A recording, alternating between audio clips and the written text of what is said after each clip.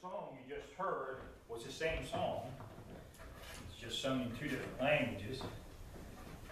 And that song is known by a lot of different names. But its lyrics, if you had your Bibles open, the lyrics, I think they were out of the New King James Version, come directly out of Scripture. Come out of Luke chapter 1 specifically. And some of the names that song is known for, it's called Mary's Song by some people. The Song of Mary by other people. It's called the Canticle of Mary. The canticle is a poem or a hymn, specifically a psalm or a hymn or a song that is of praise. And the most common name is, and what you may know it by, is the Magnificat. The Magnificat is Mary's song. It's the song that she sings in response to something that happened in her life that was so wonderful, so amazing. I'm sure you noticed that there was two different languages there. I mean, you're all smart people. It's hard to miss. The first and last were actually Latin. And there's a reason I did that, and we'll talk about that just in a minute. But it's the same song. In the middle there, you could hear the English words as well. But again, they come directly out of Scripture. If you had your Bibles open, you could read word for word what it was saying. But as Rob was saying this morning, it's so hard for me to believe that we are about headed into the Christmas season. I mean, it just seems like this year has flown by so fast. Now, we're getting ready to head into a season that a lot of denominational churches, not as many as used to, celebrate, called the season of Advent. And most non-denominational churches don't celebrate the season of Advent. I choose to do so because I think it's important. The reason that the church set these traditions up over the years was so that they would help us to remember what we're celebrating and why we're celebrating it. Advent in particular is a beautiful time of year. It's one of the most important times of year. It is a time of year that we remember the arrival of Christ. Advent comes from the Latin word adventus. It means arrival. And we're celebrating the first arrival of Jesus Christ into the world. Now, as Christians, this is a time that we celebrate it, and we're going to be talking about the joy and the hope and the love and the peace that we can have that's found only in Christ Jesus. But it speaks of a time when we are in the already, but not the quite yet. And that sort of sounds confusing, but we're in this time where Jesus has come for the first time, and you just have to imagine this is a God that's all-powerful, all-knowing. That's what they call omnipresent, everywhere at the same time. He's not limited by anything. And yet, He loves us so much that He wraps Himself in human flesh, and all the confinements of human flesh, and comes to dwell among His people. And He comes so that we can know Him, and we can know Him as not just God the Son, but He tells us that we can know, if we know Him, we'll know God the Father. And this season of Advent is so important that it has actually changed the entire world. Before the Advent, before the arrival of Christ, we call time BC, or before Christ. But after the Advent, we say it's AD, which is Latin again for Anno Domini, which means in the year of the Lord. And make no mistake about it. When they say in the year of the Lord, they are talking about Jesus Christ. The only person ever born, ever arrived, that changed the way we measure all of history. The whole world was changed at this first Advent, this first arrival of Jesus Christ. So we're heading in a time where we celebrate Christmas. We celebrate the birth of Jesus. But like I said earlier, we're in the already but not quite yet. For those of us who believe, we look forward to the second advent of Christ. His second arrival. And His second arrival, He's coming not as Savior, He's coming as Judge. And I want to meet Jesus as a Savior. I never want to meet Him as a Judge, because I know my heart. I know my thoughts. I know the things that are hidden inside the dark places. Now, with all this in mind, there's a couple things that that brings to my attention. First of all, next Sunday is the first Sunday in Advent. First Sunday in Advent is always 4 weeks before the Sunday of Christmas, or the Sunday after Christmas. And since Sunday is Christmas this year, we're not going to have church on Sunday morning this year. We're going to have it Saturday night. We're expecting a really large event for that. Christmas Eve, believe it or not, Christmas Eve services are the second largest attended services in the entire Christian year, Easter being number 1.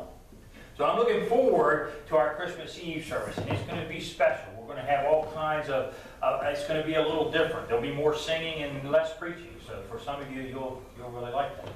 But there'll still be a lot of preaching. So don't, for those of you like the preaching, you're going to get that too. But it also means there's only 5 weeks from today until Christmas. Oh. So for those of you that haven't started Christmas shopping like me, we're in the already, but it's already here type of frame of mind. But we're really starting just a little bit early. And this series that we're doing, this Hymns of Luke, isn't really a Christmas series. It's talking about the hymns that are found in the book of Luke, specifically the 5 hymns that are found in the first 2 chapters of Luke. But it does speak about the pregnancy of Mary. Speaks about what happened after Jesus was born. What's happened during his conception and during her pregnancy. So it is in a way a Christmas series, but it's not really a Christmas series. Some theologians believe that Luke, the investigative doctor, was the first hymnologist of the New Testament. Hymnologist being a person who writes hymns or records hymns and studies hymns. All throughout the book of Luke, there are different hymns. But there are 5 hymns specifically in the first 2 chapters. 2 of them are from angels. One of them is from Mary, the mother of Jesus. It's what we call the Magnificat, or Mary song. That's the one we're going to be discussing today. The next one is one by Simeon. And then there's one that we'll discuss next week called the Benedictus, or from Zechariah. Now, according to Illustrated Bible Life, and while I'm on that subject, you don't want to miss next week. I think not just is the message going to be good, but the message is going to be shorter than usual, so that's a win for everybody who knows how I speak. Then, after that, we're going to have food, which is another win after that. And then, and my wife is cooking a turkey, so we're going to have plenty of meat. Sorry about your luck, Ron. Somebody else might bring the ham, but it ain't going to be me. I'll make you. But then we have the football frenzy after that. So we have the first season of Advent, or the first Sunday of Advent, and we'll have a special reading in that. We have a shorter message, so that's a win. We're going to have food, that's a win. They're going to have football frenzy, that's a win. So there is something for everybody. So invite everybody you know and everybody you see, and you don't have to ask them to bring anything. Just tell them to come to church and eat, and we'll feed them spiritually and we'll feed them physically. But in any event, there was an early church leader in the 4th century by the name of Basil the Great. One of the reasons that these hymns they mean so much to me is that Basil the Great's ideas were still used in churches today. Basil the Great, some of his ideas, not only do they still in place in the churches today, but they're still echo in the Christian community. And one of the things that Basil the Great said, and one of the things that he's remembered for, is one time he preached on Psalm number 1. So in preaching the Psalms, he says this. He said that when we're singing the Psalms, when we're singing the doctrines or the teachings of the Bible are somehow more deeply impressed into our minds. See, Basil the Great, he saw that poetry and that the power of a melody to carry the truth of Scripture into the very core of a person. He said, here it is in the book of Psalms, as in a common storehouse. The combination of biblical doctrine with artistic expressions provides the full declaration of God. And I think, to put this into my own words, what he was saying was, putting these scriptures into song, as we sing them, not only are we praising God, but we are lifted up ourselves. We begin to feel God's power. We begin to feel God's Spirit into our very souls. And not only that, we begin to remember. It's easier to remember something that's in song form than just trying to memorize Scripture. They're buried into our hearts so that we begin to be changed from the inside out. Now, as I said, there's 5 songs in the very first chapters of Luke, the very first 2 chapters. But actually, Luke writes several hymns, or records several hymns, all throughout his Scripture. But we're only going to be talking about the first 5. The first 5 that are found in the book of Luke, chapters 1 and 2. And one of them, the last one that we'll speak about, is really, he takes a couple verses from Scripture, and it's really known more in the Catholic circles than it is in the Protestant churches, but we're still going to go ahead and talk about it. It's like Mary's song, or the Magnificat. If you grew up Catholic, or if you grew up in the Episcopalian church, you would have heard this song sung in Latin on many different occasions. But today, that's what we're starting with. We're starting with the Magnificat. We're starting with Mary's song, and it's found in the very first chapter of Luke. And we're going to start reading in verse 26, and we're going to read all the way through verse 56. Now, remember earlier, and I explained why I had that song in Latin, why we started and ended in Latin. Well, the word Magnificat is the first word in the lyrics when it's sung in Latin. Magnificat means to magnify. It's the opening of this Mary's song, this Magnificat, in the Latin version of the Bible. And what a lot of people don't realize is the Latin version of the Bible was really the only Bible available for anybody to read for a little bit over 1,000 years, unless you spoke Hebrew or Greek or Aramaic. Somewhere around 350 A.D., someone translated, the Catholic Church had someone translate the Greek, the Aramaic, and the Hebrew, the original languages that the Scriptures were written into Latin. And they firmly believed that's the language and the only language that it should ever be spoken.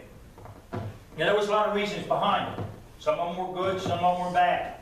But for over 1,000 years, that was the only available version other than the original language. It was just in Latin. And then somewhere around 1360 A.D., somebody translated the entire Bible into French. But French wasn't a language that was spoken in very many places around the world. So we still, for all intent and purposes, only had the Latin version of the Bible.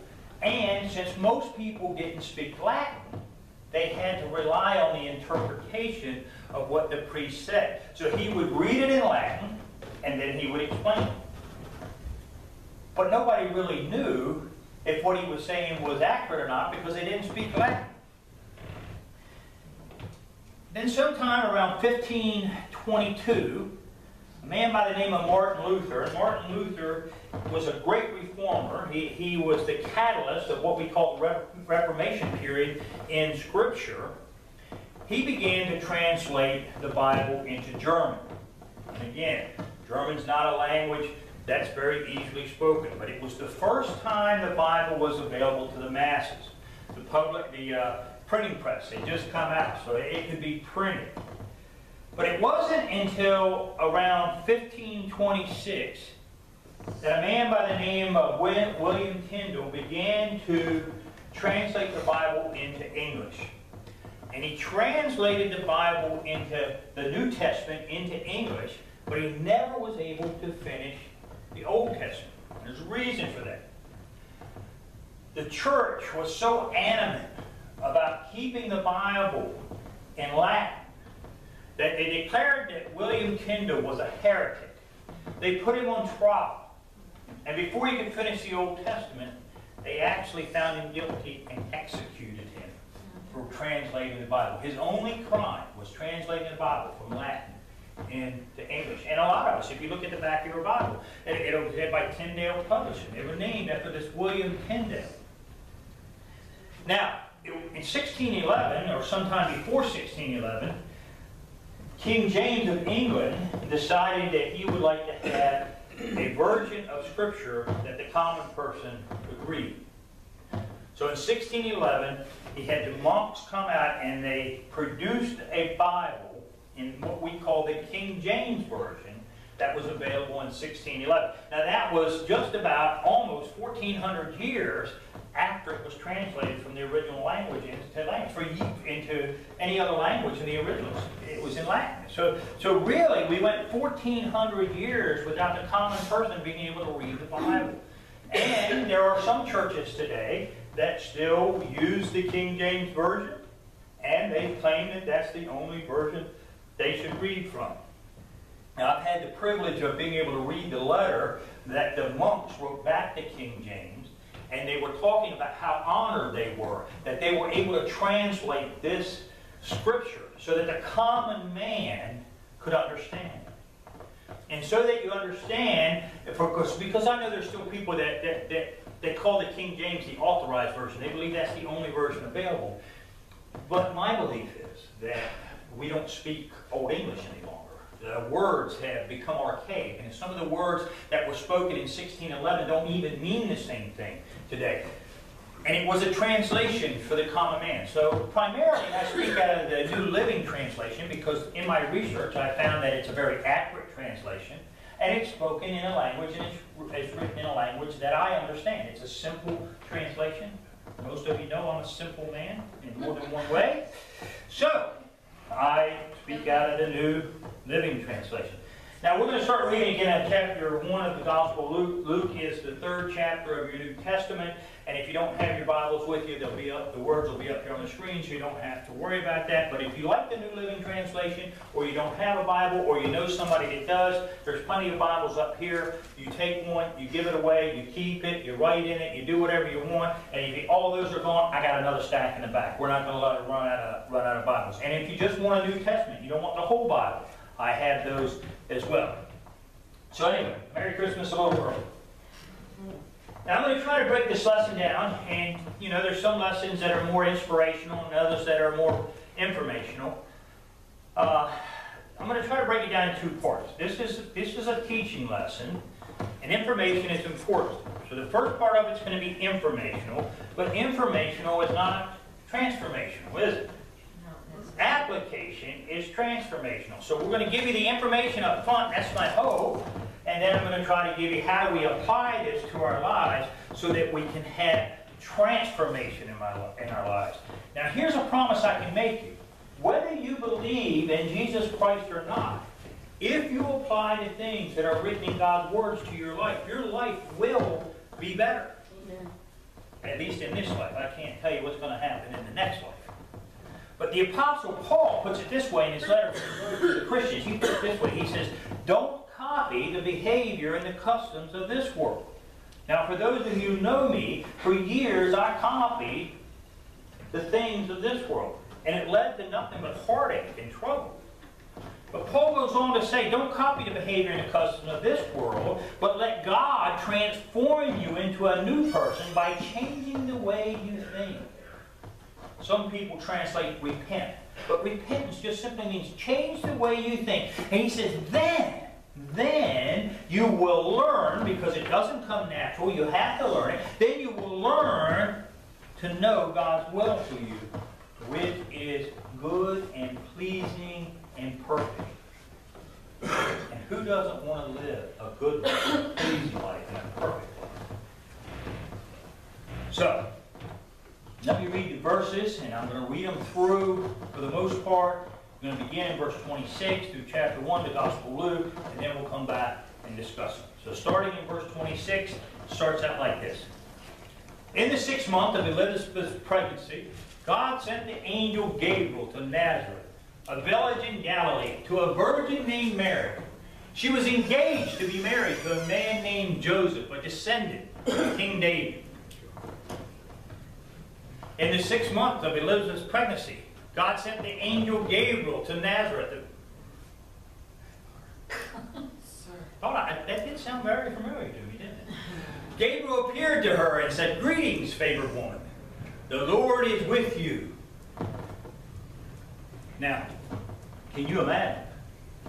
It says, confused and disturbed. Well, I guess she was. All of a sudden, an angel appears, and we don't know what angel looks like. But the first thing every angel ever says is, "Do not be afraid." So they must be sort of scared. Confused and disturbed, Mary tried to think what the angel could mean. "Do not be afraid, Mary." Good, because I was just afraid. The angels told her, "For you have found favor with God. You will conceive and give birth to a son, and you will name him Jesus.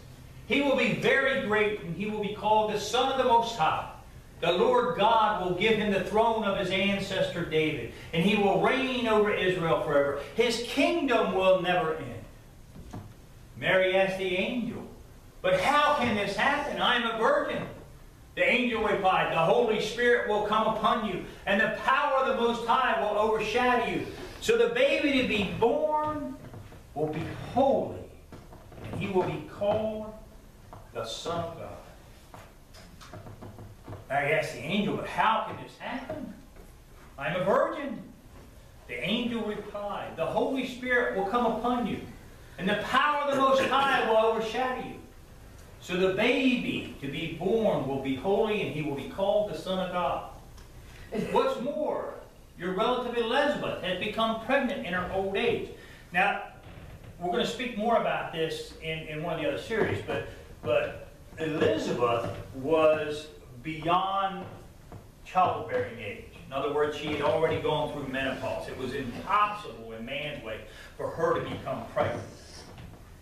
But here she is. Mary gets this news. People used to call her barren, but now she has conceived a son and is now in her 6th month, for the word of God will never fail.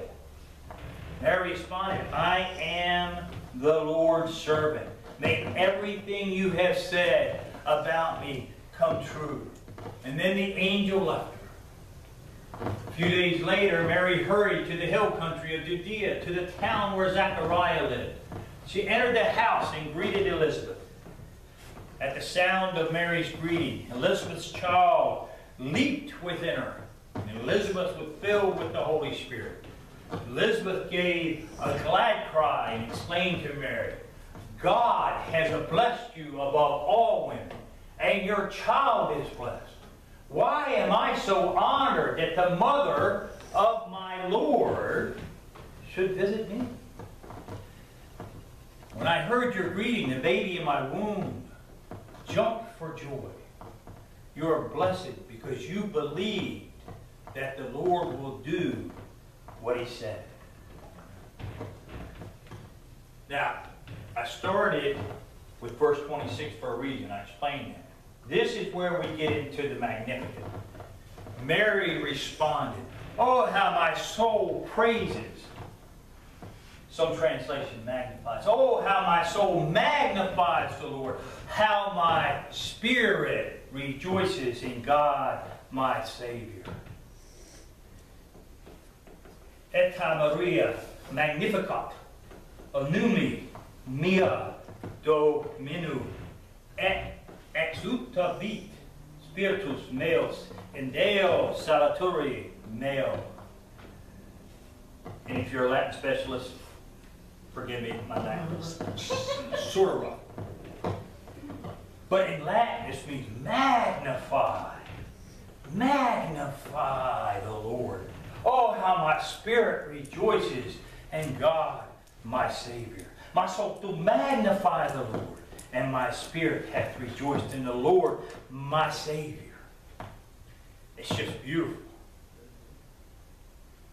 Now, the reason I started in verse 26 is to show you who Mary is actually responding to. Because if we just start with the Magnificat and you hear the backstory, you think that Mary's responding to what Gabriel had told her. And when you think that, you sort of miss something. What Mary's responding to is what Elizabeth has just said. Because Gabriel had told her these wonderful and these amazing things. And as we read this, we can see the joy that Mary has. But she's not responding to Gabriel. She's responding to Elizabeth. Experts tell you that if you're going to study a section of Scripture and if you want to know it, they have a 20-20 rule. You read the 20 before and the 20 after. The 20 before and the 20 after gives you context. So if we were only to read the Magnificat, we would be going, well, this is what Mary is saying in response to Gabriel. But when you read the 20 before and the 20 after, you see that Mary is responding to Elizabeth. And if you don't see that, you miss something. So, he goes on, oh, how my soul praises the Lord, how my spirit rejoices in God my Savior, for he took notice of his lowly servant. And from now on, all generations will call me blessed. For the Mighty One is holy, and he has done great things for me. He shows mercy from generation to generation to all who fear him. His mighty arm has done tremendous things. He has scattered the proud and the haughty ones. He has brought down princes from their thrones and exalted the humble. He has filled the hungry with good things and sent the rich away with empty hands. He has helped his servant Israel to be remembered, to be merciful. For he made this promise to our ancestors, to Abraham and his children forever. Mary stayed with Elizabeth about 3 months and then went back to her own home. It's reading God's Word, and I pray that it will make itself real in our hearts and our minds. The great preacher from the 19th century, a man by the name of Charles Spurgeon, he writes this. He makes this comment about these verses. He said, wouldn't it be wonderful if all our social visits were as useful to our hearts as this visit was to Mary? You know, Mary, who was pregnant with Jesus, goes to see Elizabeth, who's pregnant with John the Baptist. Now, John the Baptist wasn't called John the Baptist because he was Baptist. And I remember speaking to a lady one time, and she goes, I'm Baptist because that's what John was when he announced Christ. Jesus wasn't even born yet. There were no, Christianity wasn't in here, let alone denomination. He was called John the Baptist because he baptized people. So more accurately, he should be called John the Baptizer. But Mary goes to see, and the word that used in the Greek is sort of funny. We know she was a family member. Most people believe it was her cousin. But the word is a little unsure. It could be the sister, it could be many different things, but most people believe that it should be translated cousin. But either way, she was a family member. Goes to see her cousin Mary, and before long, as they're sitting there together, I mean, she walks in the door, and her baby inside her leaps for joy, and all of a sudden they're praising God. And I'm thinking, wouldn't it be great if we would do that in our social visit? Wouldn't it be great if we just did that in the church? Some churches, and not this church, but some churches, if Mary and Elizabeth walk in here together, they would condemn Mary for being an unwed mother, and they would condemn Elizabeth for being too old to have another child, or to have her first child. I just pray sometimes that our fellowship here at the Odyssey Church, at our Thanksgiving dinners coming up, so often I hear these stories about, you know, my family gets together and it's always a fight. You know, my prayer is that here at the Odyssey Church, at our Thanksgiving dinners that are coming up, at the Christmas season, at work, at the grocery store, may all our social visits be as pleasurable as what Mary and Elizabeth were. May they be profitable to the kingdom of God. May they glorify and magnify our Lord, our Savior. But you know, in order to do that, we have to be intentional and purposeful about it. We have to watch our tongues, and we have to think about what we're going to say, because even if that's our intention, it's not always the intention of the people that we hang around with, is it? And you think about this. You know, I do. I'm human, and I see something else going on in somebody else's life that's not going on in mine. Elizabeth could have been the same way. Elizabeth could have been jealous. Bring the Savior into the world, and we're going to find out that Zechariah was a just man. He was a devout man. He was a man who was a high priest. He was more religious. And Mary's only about 14 years old, and this young girl walks in, and God has chosen her over Mary. She could have been jealous, but she wasn't. Instead of being jealous, she rejoices with Mary for what God has done. So, not part of the message, but sort of a side note, one way to overcome jealousy is to celebrate with somebody who's had a victory. Celebrate what God is doing in their lives. It's hard to be jealous of somebody when you're celebrating with them. Mary could have been prideful. You know, she could have had false humility. Well, you know. She could have denied her position as the mother of Jesus. But if she'd have done any of those things, first of all, she would be guilty of refusing God's gift, or she would be guilty of taking credit for what God Himself had done and only God Himself could do. True humility is accepting the gifts that God has given you and then using them to serve Him and to glorify Him. We can't deny what God has given us. We have to look at our life and say, what is this gift that God has? And then we don't deny them. We thank God for them. And then we use them for His glory. But so often our songs, and I speak for myself, I don't know you, but I know a lot of people. Our songs and our prayers, and they sort of reflect our hearts. A lot of times they're self-centered. A lot of times they're, Lord, what can you do for me? Instead of, Lord, what can I do for you? But not Mary. Not Mary. Mary, she acknowledges God's sovereignty. She acknowledges God's providence upon her life and the mighty act that He's doing in her life. My soul magnifies the Lord, and my spirit has rejoiced in God my Savior. Tara, can you turn that slide, please?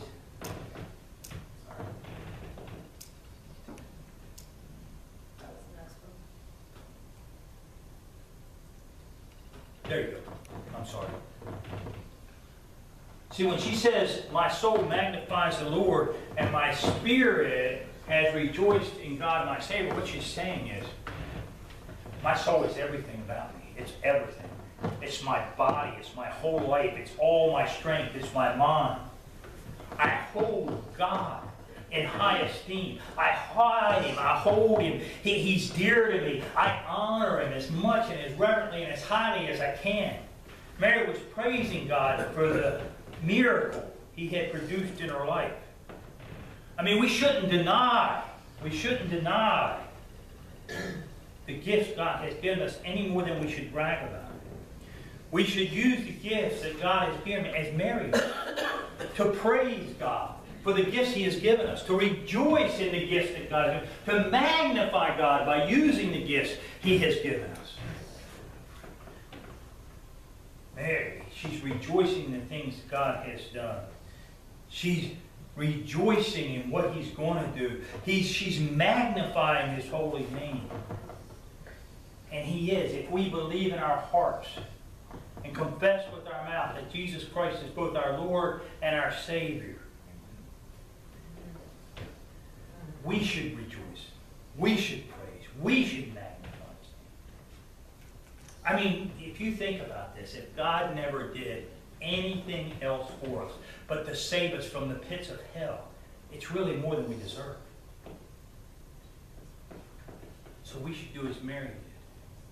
We should sing out loud, and we should sing often.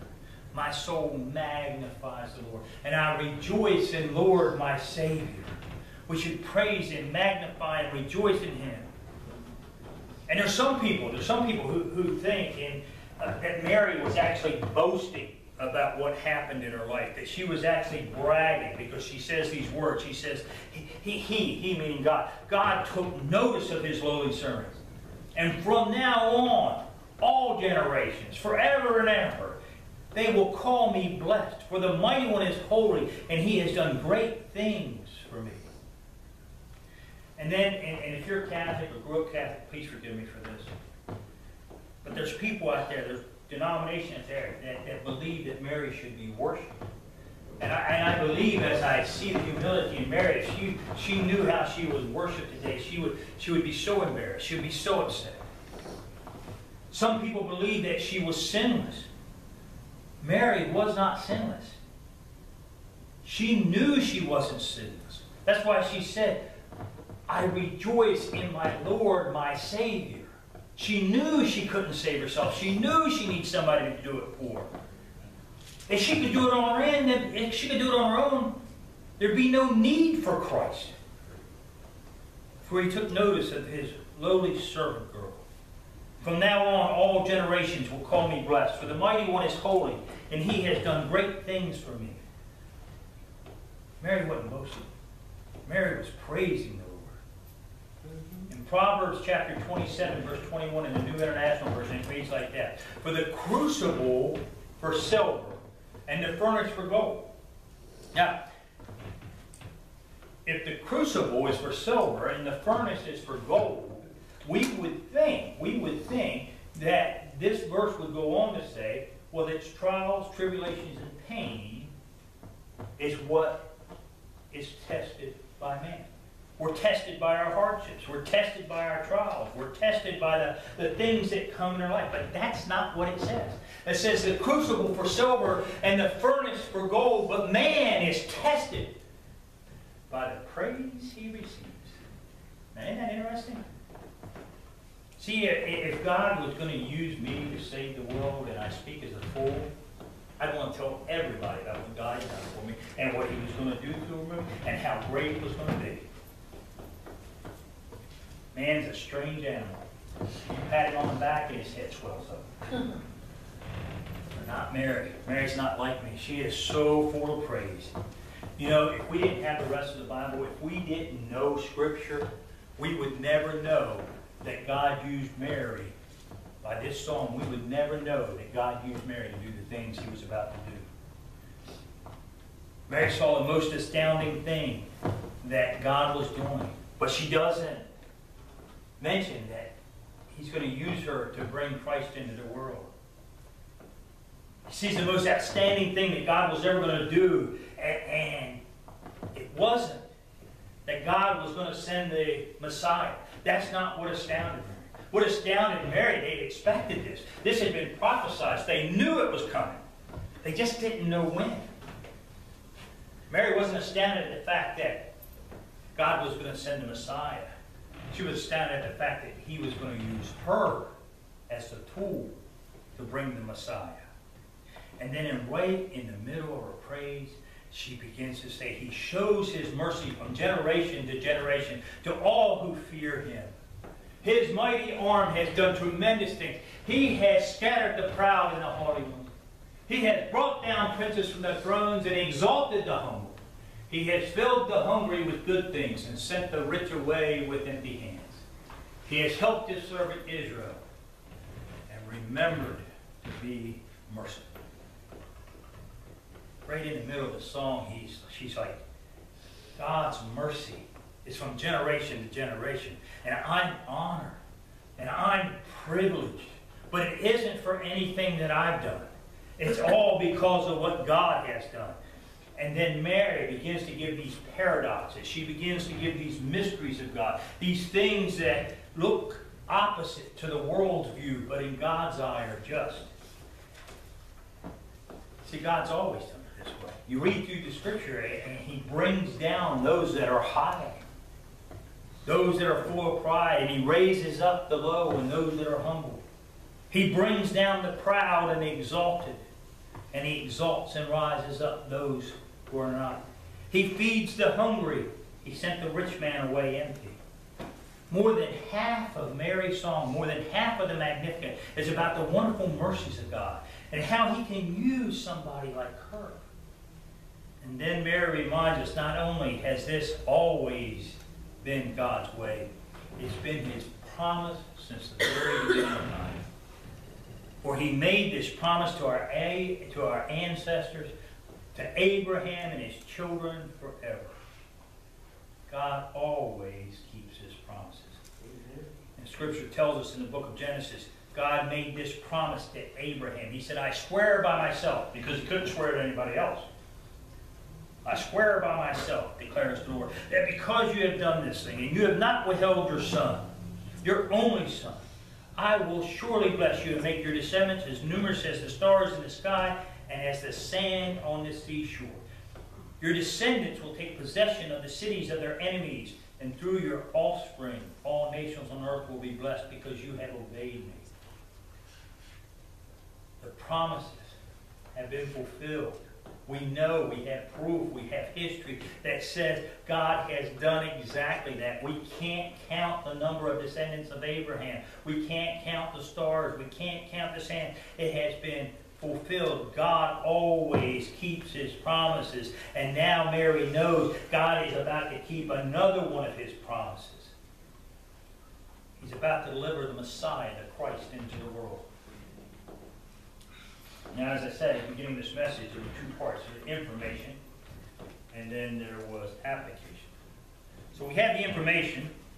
We've looked at what Mary has said, but we have to figure out, how does Mary's song, how does the Magnificat apply to our lives? How does it help us in our day-to-day living? So if you look at the facts, here's what we see. We see that Mary is singing because Christ is coming, and Christ has been conceived in her. The subject is her Savior. Christ is coming. Christ himself is about to be born into the world. God was coming to dwell among his people. God was about to visit us.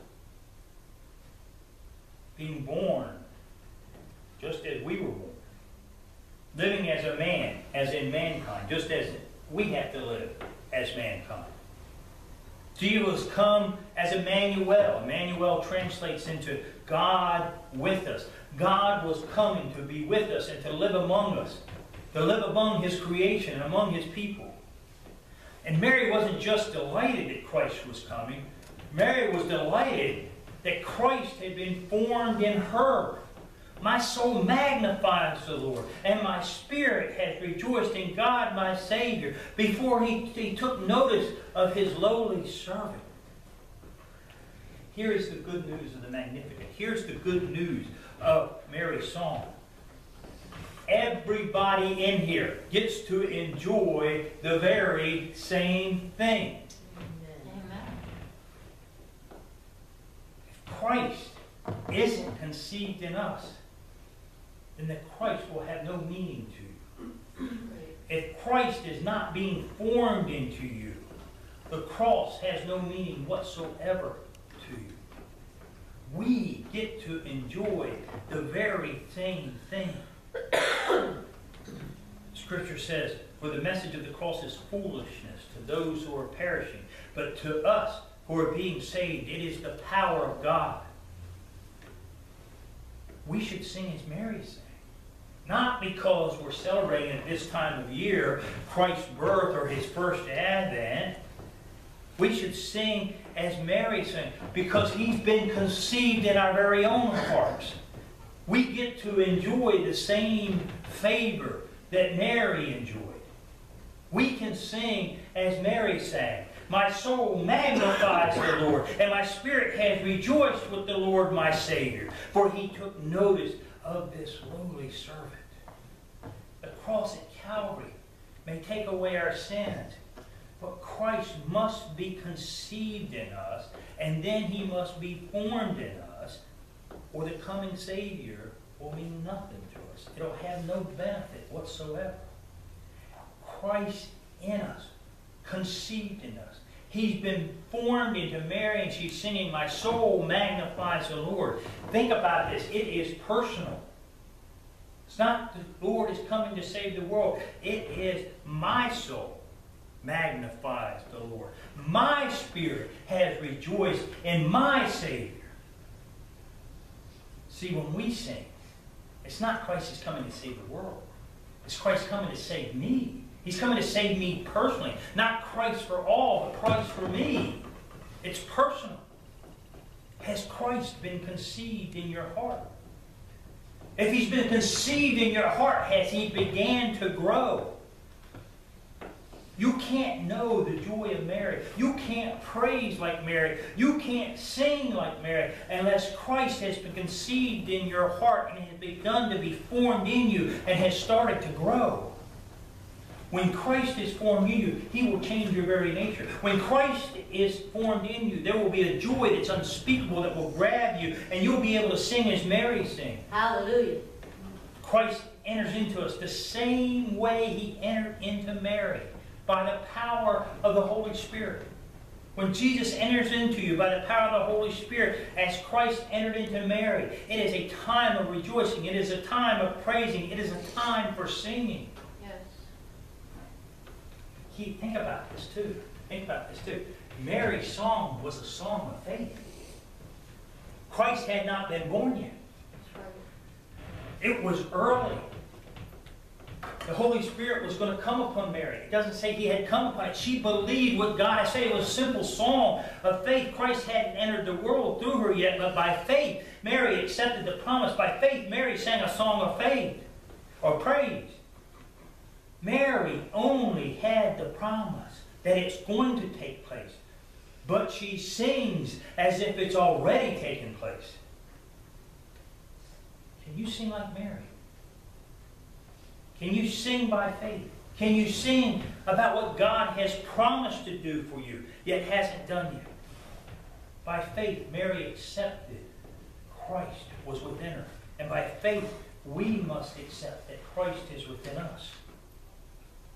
Have you, by faith, accepted Christ this morning? Elizabeth said, you are blessed because you believe that the Lord would do what He said. It's the same way with us. Amen. Blessed are those who believe. Mary knew by the revelation of God, Christ had been conceived in her. It's the same way with us. When we believe, there will be a fulfillment of those things which have been told to us by the Lord. The fact Mary knew how undeserving she was did not make her stop singing, did it? It takes nothing away from the song that Mary knew that she didn't deserve the mighty things God was doing for her. It doesn't take away from the song. In fact, it adds to the song. Can we sing like Mary? Can you sing knowing that you don't deserve, that I don't deserve, to have Christ conceived in my heart, to have Him formed inside of me, to have Him start growing inside of me? Only when we see our natural state, how undeserving we are.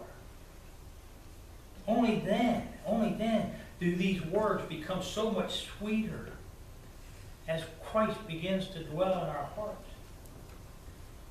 I can't speak for you, but as I've seen what Christ has done in my life, I've been humbled by it.